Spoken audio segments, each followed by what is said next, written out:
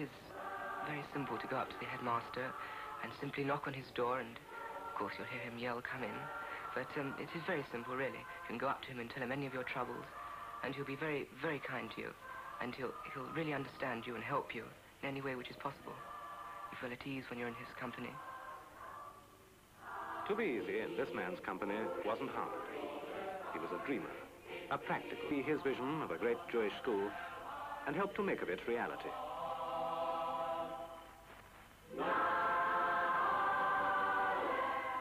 Kopul Rosen, Rabbi Kopul Rosen, created his school and brought to it the best from two traditions.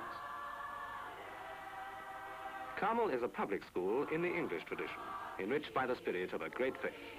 It is a Jewish school for Jewish boys, but not only Jewish boys, for today a growing number of applications come from non-Jews. Today, too, boys from many countries come to Carmel. They like to come to Carmel. The difference between a boarding school and an ordinary school is that the masters who teach you are so much more your friends. You know, not at an ordinary school, a grammar school, the master's simply there during the lessons, and that's the end. I find that all the teachers that are teaching me at the moment are all very good teachers, and I like them all. Hebrew is taught as a living language, and living with their faith, as these boys do, gives a meaning and excitement to the study. This is the language of their faith and of a nation. It is a great classical language, their heritage. The sciences themselves, though, permeate the spirit of the school. They are its grand passion and enthusiasm.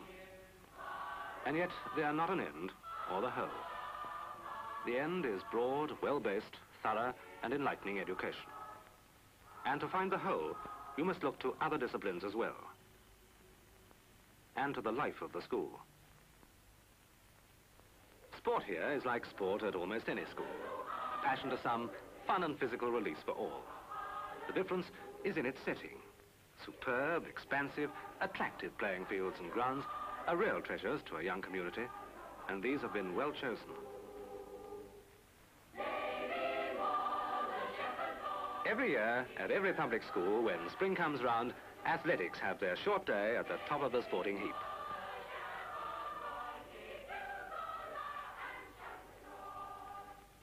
But cricket, that's another matter. Here, as everywhere, cricket isn't exactly sport. It's ritual. It's a traditional dance stepped out like an old minuet.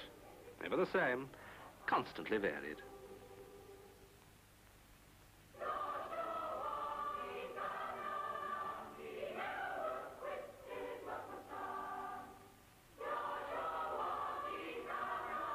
The river? Well, that's the river. It takes time to learn its rules and a lot of hard work. But it's worth it in the satisfaction of a hard pull in a good crew. Perfect teamwork. The result? For 2 years, Carmel has won the Midland Schools Regatta.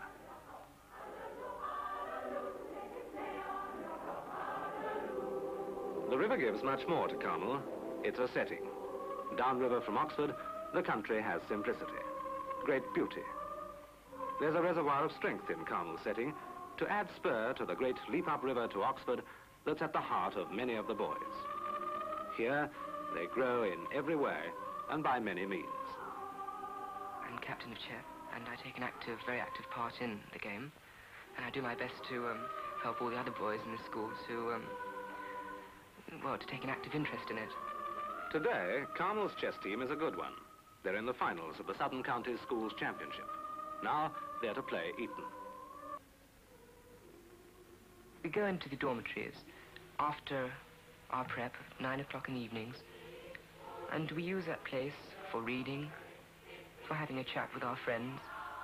All this is a school, the real, imperfect, vital outcome of a dream. Its spirit and its success are living memorial to its architect. How much more of that dream, left uncompleted in death, waits other hands? How much did Rabbi Rosen dream? He dreamed of a community of life that of itself would lay the foundation stones for excellence of manhood. These are the practical, material necessities he needed to give the dream itself foundations.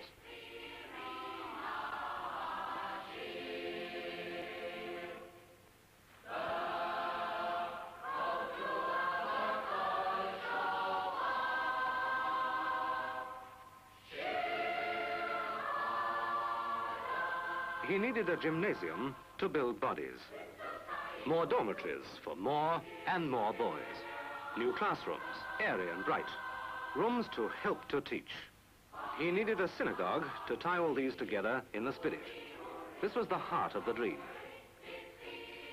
And these are their beginnings. The foundations of the foundation are going in around the old nucleus. This is the site of the old gym, now torn down. It was a good gym, and the boys used it well.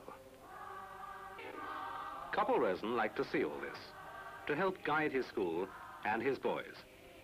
His commitment to them was complete. He was a part of their life, of everything they did. He was their spur.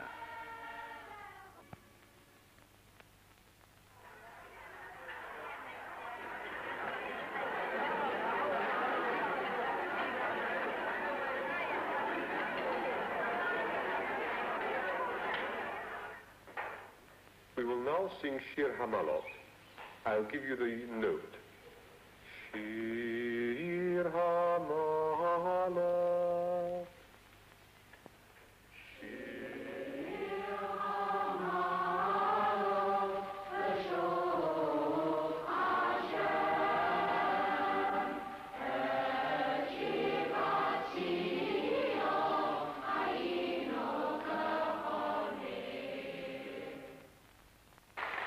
However well Carmel does its job, the standards by which it's judged are those of its founder, who is buried here in a corner of the school grounds.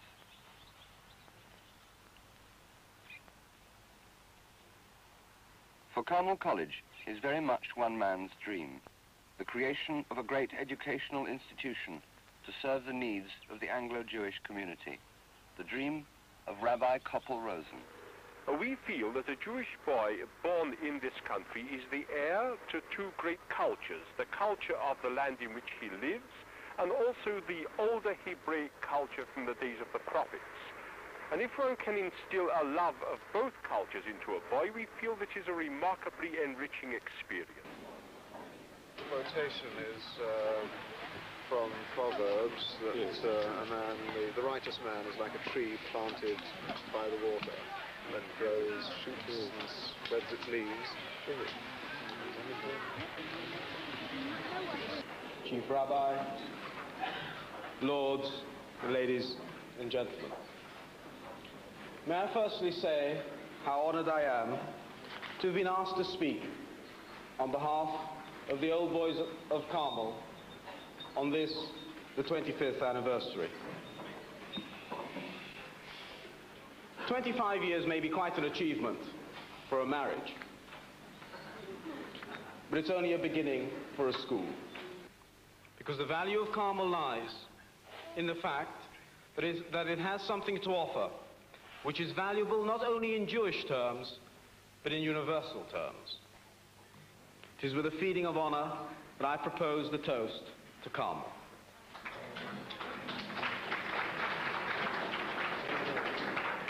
Carmel.